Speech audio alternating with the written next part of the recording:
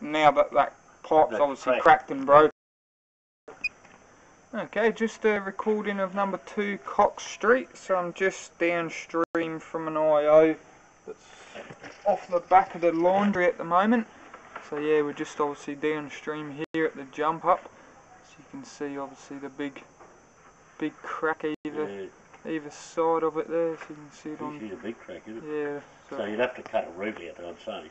Yeah. Oh yeah, there'd be roots all around it. That's for sure. Push it down on it. And maybe even coming in from the top there as well. Yeah. It's a bit hard to sort of tell there. And then obviously we drop down and round that and down to the main line. yeah, so that's the junction there for the main sewer. I'll just obviously show you back here. So that's the other water flowing through, isn't it?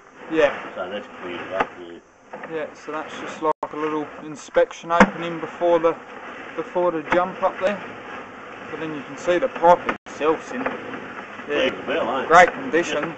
Just one little bloody. Just that one spot right down at the jump up there. Right down at the bloody and that's tree. It.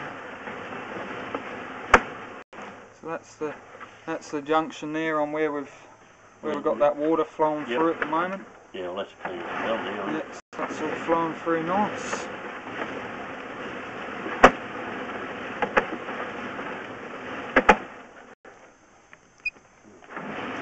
Bloody brilliant. Unbelievable, isn't it? Yeah. No, that sure makes our job a bit easier.